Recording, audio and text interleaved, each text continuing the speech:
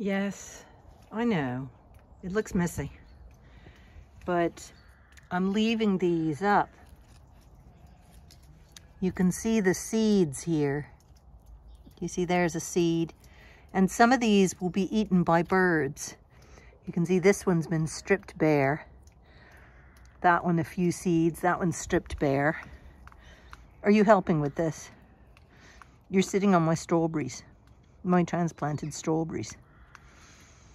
Anyway, yes, they look black and manky and unkempt. But this is what gardening for nature is about. Here you can see in there, no seeds in this, but it'll be plucked apart by birds.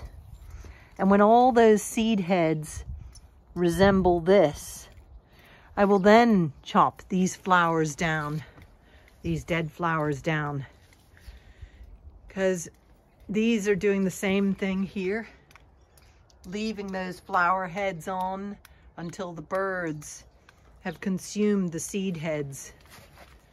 Because we've got, you can see there, a bird has been plucking away, eating the seeds of this flower. This is this.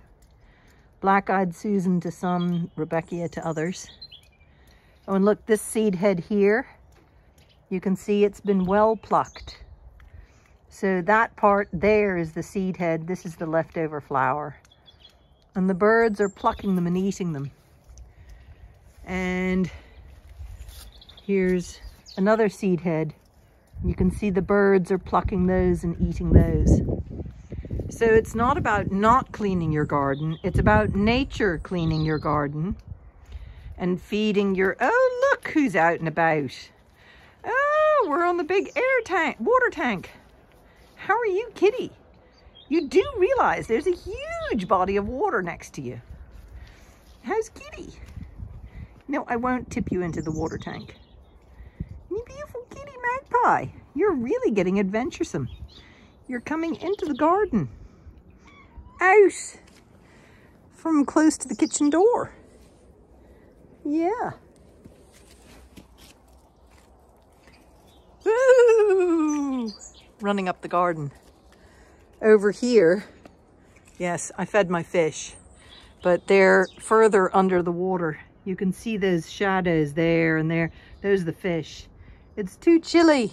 So what they're waiting for, this food will get wet and go sink down, and then they will go get them. Look at that. Isn't that gorgeous? A feather. Let's see if I can make it really pretty. There we go. There. Autumn. Leaves in the water tank. And a feather.